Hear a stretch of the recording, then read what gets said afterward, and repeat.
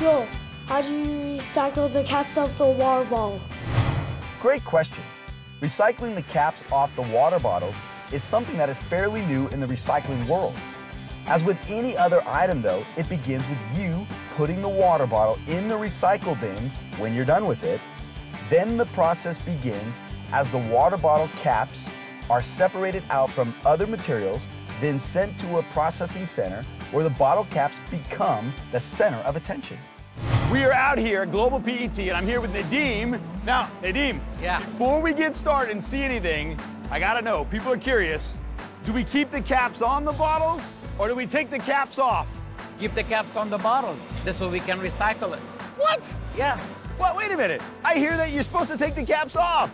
No, you have to keep it on because it's part of the weight of the bottles, part of the recycling program, because the caps end up being floated and recycled again, so why trash it? Now, is that everywhere across the country or just with your process?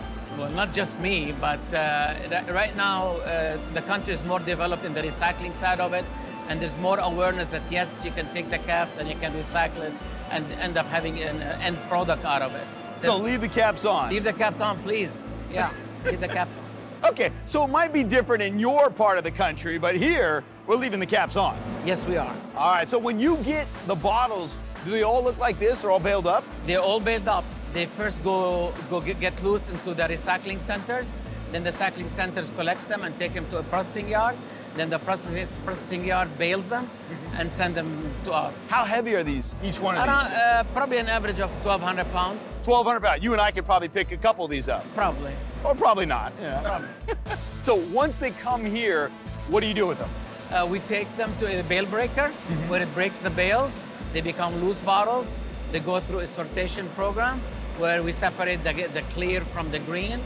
And then it goes to our wash line where it floats the polypropylene and the labels and the caps away from the PET since the PET sinks and the polypropylene will float. Polypropylene are the plastic bottle, right? The bottle part? No. Oh. The PET is the bottle part.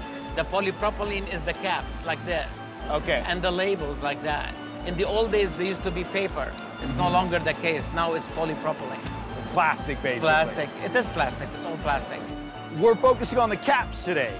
Does it matter what color the caps are? Not at all.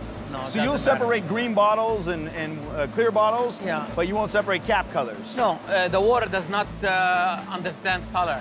It's just gonna float it. The cap's gonna be floated and the PET bottles are gonna sink.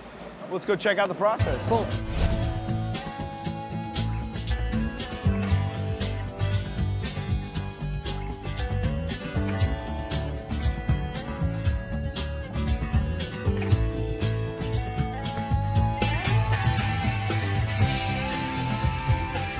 At the end, what we have is clean bottle caps.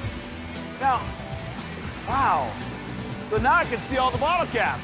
Right, where before it was mixed with the labels and the PET, now you can see it's just 100% bottle cap material. Now, earlier Nadine said that they separate the colors of the bottles themselves. And I asked him, does it matter what color the caps are? And he said, no. Correct, yeah. Why is that? When we're blending them together in a milk process, it actually blends together and becomes a gray material, and that lends itself to a variety of other colors. The obvious one would go black or gray, or if you add some additional color to it, you're able to go other colors as well in the end product. Wow.